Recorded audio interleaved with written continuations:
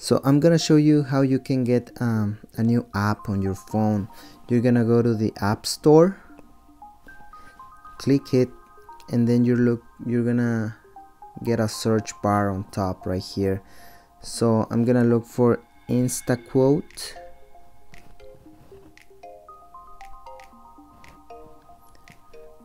and then you're gonna see some results. So the one that I'm looking for is right here. So you just gotta click on the little cloud here, or sometimes you're gonna see get, but either one you can like get the app on into your phone.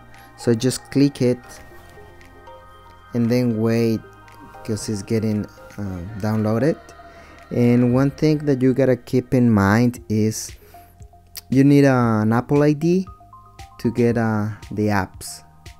So right here it says open. You can click here, or you can also go to the your screen, and if you go to the last page, you're gonna see the most recent download that you have done.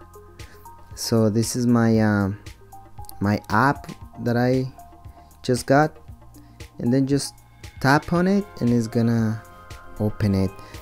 It's as simple as that. Just keep in mind, as I said before, you gotta have an Apple ID to do this.